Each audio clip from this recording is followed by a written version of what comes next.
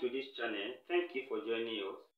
Here we want to solve this problem, and if you are just joining us, subscribe to this channel for more of our videos. Now here, let's break the power down. We can say we have 4 over 9 raised to power. Here we can split this 9 over 4 to 2 plus 1 over 4. So because this will still give us 9 over 4, and you can see that we have sum in the exponent, so we can split it as well and say this will be 4 over 9 raised to power 2, then times 4 over 9 raised to power 1 over 4. So we have splitted that one now because we have sum, so they can multiply. We have 2 base now.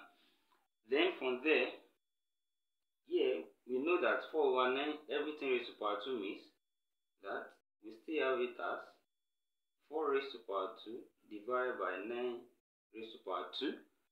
So that's what we have there. So each of them is raising to the power of 2. And from there, on this side, we have this as, we can write what is inside as 2 squared over 3 squared, then all raised to power 1 over 4, because 2 squared is 4 and 3 squared is 9. So in the similar way, we can write this and say this will be 4 raised to power 2, that's 16, then 9 raised to power 2, that's 81, then times, we can bring this power out now. So far the 2 having the same power, that's 2 over 3 raised to power 2 times 1 over 4. And this power multiplies, so 2 here 1, 2 here 2 now. And from there, we can say we have 16 over 81, then times 2 over 3 raised to power, what will be left is 1 over 2 here. And when we have anything raised to power half, that's the same thing as square root of that thing. Like we have a raised to power half. In law of indices, this will be square root of a.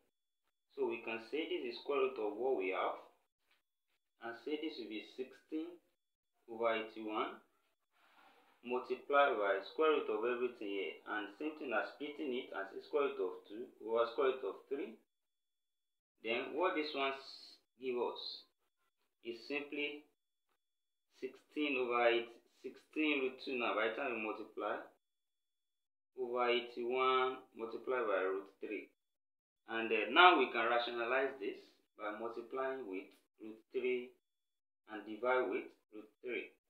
So that's rationalizing the denominator.